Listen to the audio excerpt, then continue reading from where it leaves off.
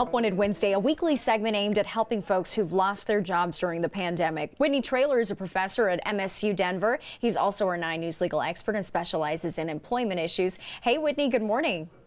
Good morning, Natasha. Good morning, everyone. So we know there's been a lot of ongoing issues with folks getting their benefits paid out. Phase 2 just began over the weekend. How did that rollout go? Did it fare any better, or are there still significant problems?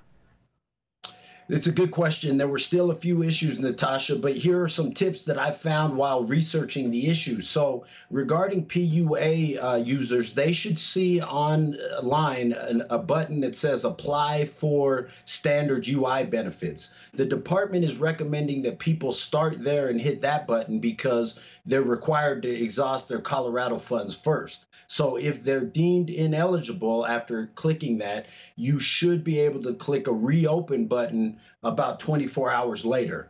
So about 24 hours later. PEUC users, they're already on standard benefits, so their reopen link should already appear. And so after your account is open, you should be able to certify all eligible weeks back to December 27th. So, Whitney, you've been so great about sharing potential job leads. Any opportunities for this week? Yes, there are some good opportunities actually today. The Colorado workforce and the Department of Labor are actually having a virtual job fair. It starts just in a few hours, 10 a.m. to 4 p.m., but veterans have early access starting at 9 a.m. And there's going to be nearly 400 businesses, including Amazon, Centura Health, Waffle House.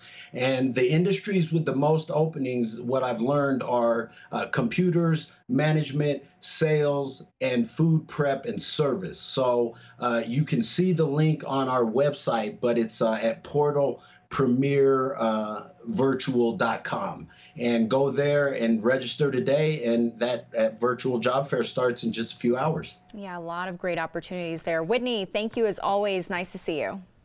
Thanks. Good to see you.